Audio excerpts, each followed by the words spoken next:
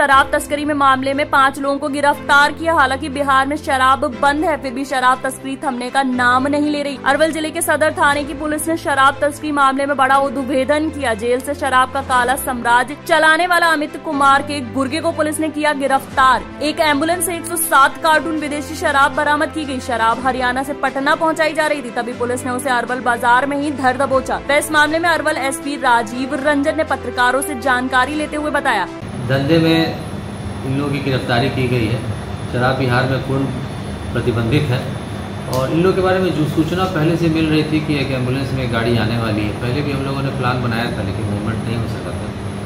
तो उसी क्रम में ये एम्बुलेंस के साथ में एक ड्राइवर तो कूद करके भागा रात की खाली जगह को देखते हुए, लेकिन खलासी मिल गया।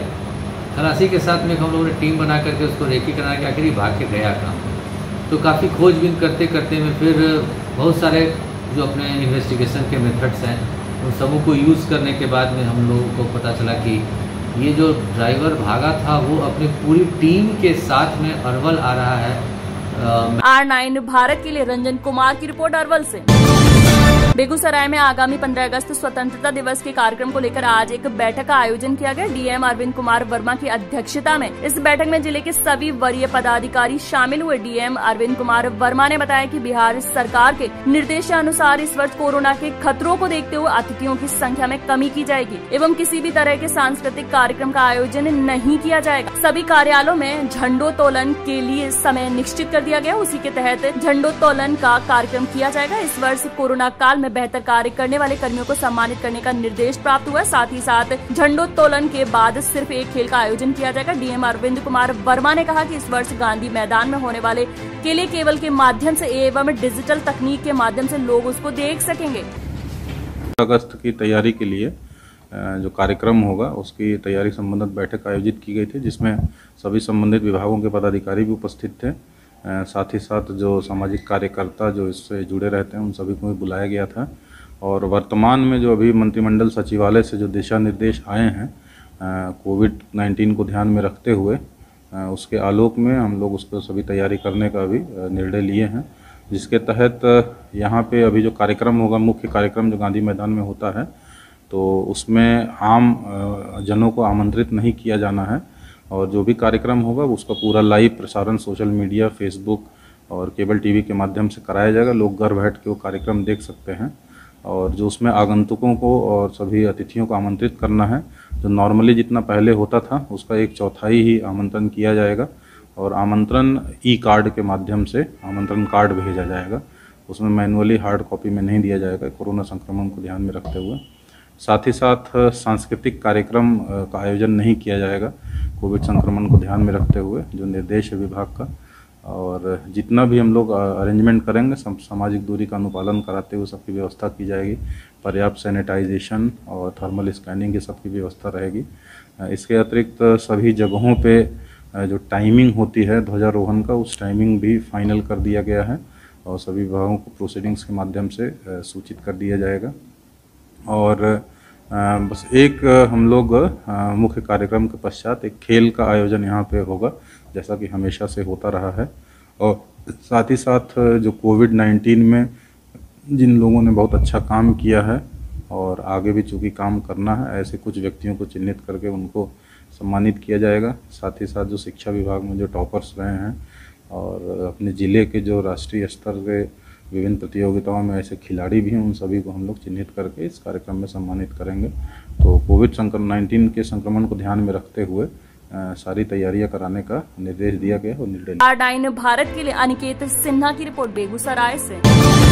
बांका मुख्य मार्ग में महगामा मोड़ के समीप ट्रक की चपेट में आने से बाइक चालक की घटना पर ही मौत हो गई। मृतक बाइक चालक का पहचान खेमीचक गांव के फुनमा दास 25 वर्षीय के रूप में हुई है। मृतक बाइक चालक के पिता का नाम रोहित दास है। घटना के बाद अमरपुर बांका मुख्य मार्ग में काफी देर तक जाम की स्थिति बनी रही। घटनास्थल के दोनों ओर भारी वाहनों की लंबी कतार लग गयी। सूचना पाकर दरोगा खुर्शीद आलम पुलिस बल के साथ घटनास्थल पर पहुंचकर जाम को हटाया, तब वाहनों के आवागमन शुरू हो पाया। पुलिस ने घटनास्थल पर क्षतिग्रस्त बाइक की संख्या संख्या BR515482 को जब्त कर लिया है। महगामा मोड़ के लाइन होटल में काम करने वाले लोगों ने बताया कि बाइक पर 3 लोग तेज गति से इंग्लिश मोड़ चौक की तरफ जा रहे थे। इसी क्रम में बाइक अनियंत्रित होकर सड़क किनारे पेड़ में टक्कर मार दी, जिसमें बाइक चालक सड़क पर आ गिरा और पीछे से तेज गति से आ रहे ट्रक ने उसे कुचल दिया, जिससे बाइक चालक की घटनास्थल पर ही मौत हो गई। प्रत्यक्षदर्शियों ने बताया कि बाइक पर 3 लोग सवार थे, जो घटना के बाद मौके से जख्मी हालत में ही भाग गए। पुलिस शव को कब्जे में लेकर पोस्टमार्टम में भेजने की प्रक्रिया में जुटी हुई है। खेमीचक गाँव के लोगों ने बताया कि फुनवादास मजदूरी कर जीवन यापन करता था। कुछ लोगों ने बताया कि मजदूरी कर बाइक से घर लौट रहा था, तो कई लोगों ने बताया कि बाइक से गाँव के ही 2 लोगों के साथ शाम को इंग्लिश मोड़ चौक की ओर निकला था। आशंका है कि शराब के नशे में घटना का शिकार हो गया। घटना के बाद ट्रक चालक गाड़ी लेकर भागने में सफल रहा। थानाध्यक्ष सफदर अली ने बताया कि सबको कब्जे में लेकर पोस्टमार्टम के लिए भेजने की प्रक्रिया की जा रही है। R9 भारत के लिए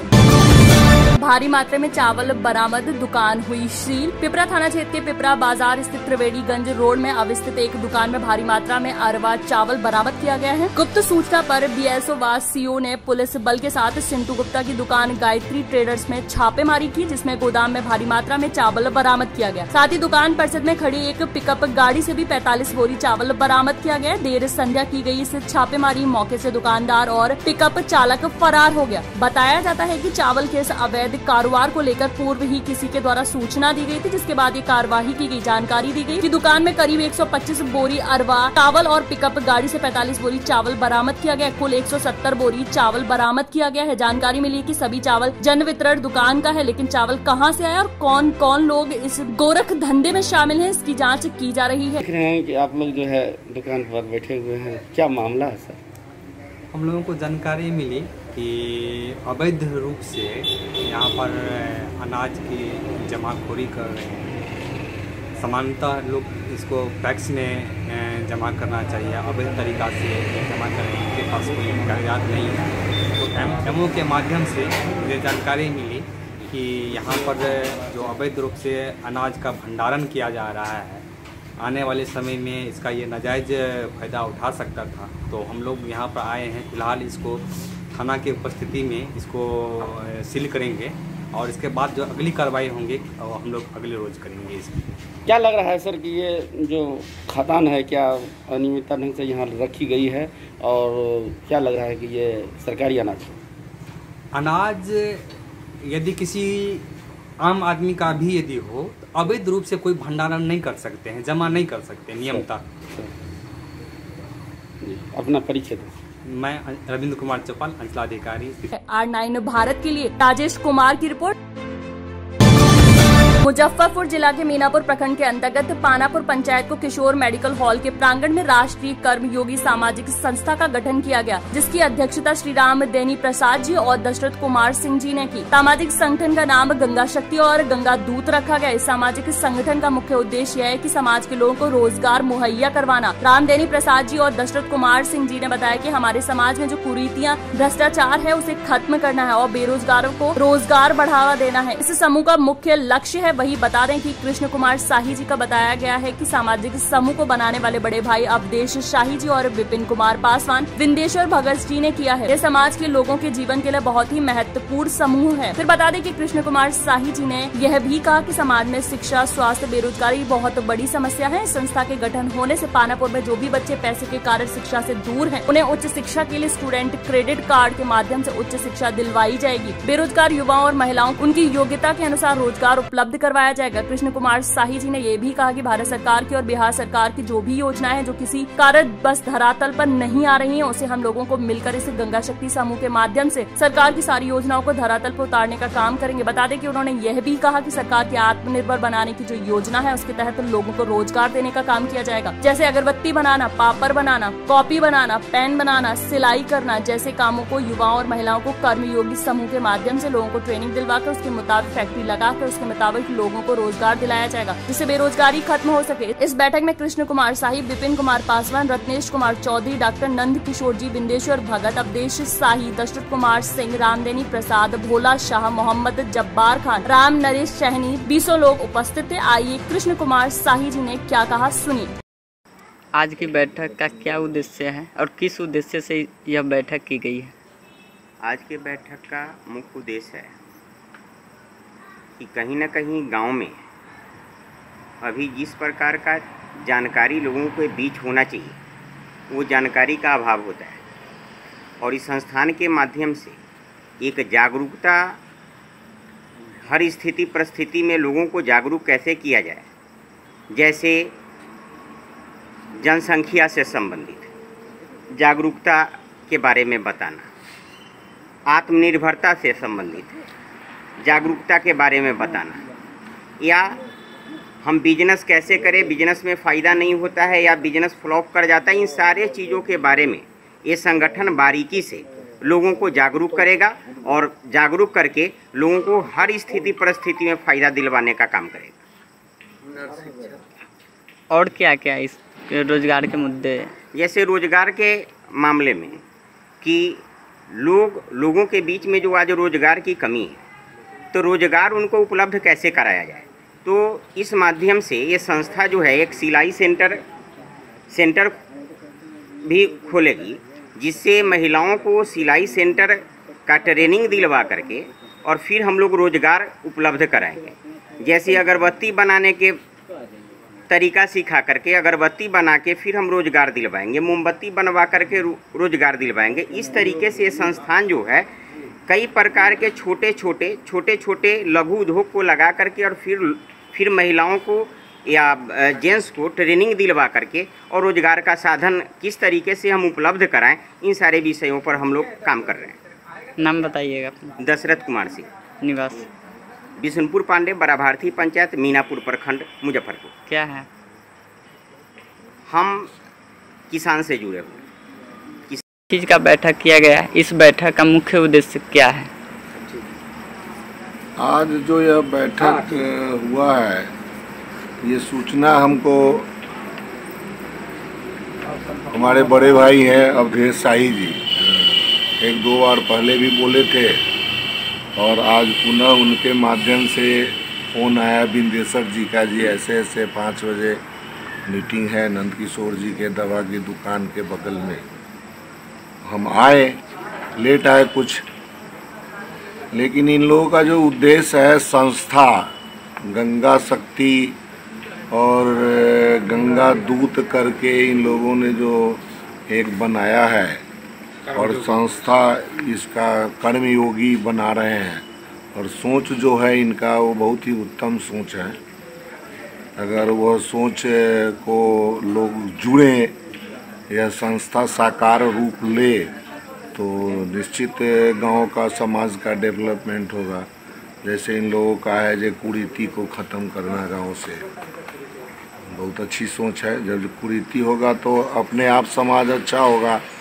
दूसरा, जो मज़दूर लोग हैं, पेंटर हुए, कारपेंटर हुए, राजमिस्त्री हुए या किसी हुनर के जानने वाले लोग हुए, उस सबको इकट्ठी करके एक संस्था बना के उसको आगे बढ़ा के उसका रजिस्ट्रेशन करा के उसको रोज़गार दिलवाने का प्रयास करना, इससे भी अच्छा है। ये समाज के उत्थान की बात है। संस्था है जैसे भारत सरकार की भी अभी बहुत योजनाएं चल रही है किसानों के लिए। किसान आप संस्था के माध्यम से जुड़ के एक समूह बना के आप लीची का अच्छा उत्पादन कर सकते हैं। हो सकता है अगले साल से लीची विदेश जाना शुरू हो तो आपके गांव से ही डायरेक्ट विदेश जाएगा। ये संस्था अगर ऐसा चाह रही है तो ये बहुत अच्छी बात होगी। अब सिर्फ ये संस्था के जो कोर कमेटी के सदस्य होते हैं, इसको आगे ले जाने में हमारे नंद किशोर जी हैं, ये शिक्षाविद हैं, वो रामदेनी जी शिक्षाविद हैं। ये लोग अगर जुड़ें और लोगों में जागरूकता फैलाएं, लोगों को जोड़ें तो ये अच्छी सोच है। इससे निश्चित गांव का विकास होगा, समाज का विकास होगा, हम ऊपर उठेंगे, समाज से कुरीति समाप्त होगी, अच्छी सोच पैदा होगी तो लोग रोज़गार के लिए आगे बढ़ेंगे, उन्नति होगा। यही है इस संस्था का उद्देश्य। ट्रेनिंग भी दी जाएगी क्या स्वरोजगार के लिए? हाँ, स्वरोजगार के लिए अभी भारत सरकार हम क्या ट्रेनिंग, हमारी संस्था ट्रेनिंग की व्यवस्था करेगी। महिलाएं जो हों, जो पुरुष हों, जो ट्रेनिंग लेना चाहेंगे तो उसका आप यहाँ नाम लिखवाइए, आपके नाम से फॉर्म वहाँ से निर्गत करा करके संस्था देगी। आप फॉर्म भरिए, भारत सरकार की संस्था है, ये यहाँ स्टेडियम के पास है, बियाडा है, विपिन जी हमारे सब जानते हैं। उनके माध्यम से अगर ये संस्था जोड़ेगी तो अपना नाम बताइएगा। हमारा नाम कृष्ण कुमार शाही हुआ और के प्रशांत के नाम से लोग जानते हैं। हम इसी गांव के बासिंदा हैं, सामाजिक कार्यकर्ता है, राजनीतिक रूप से जनता दल यू से जुड़े हुए हैं। R9 भारत के लिए अंगद कुमार की रिपोर्ट, मीनापुर प्रखंड, मुजफ्फरपुर से।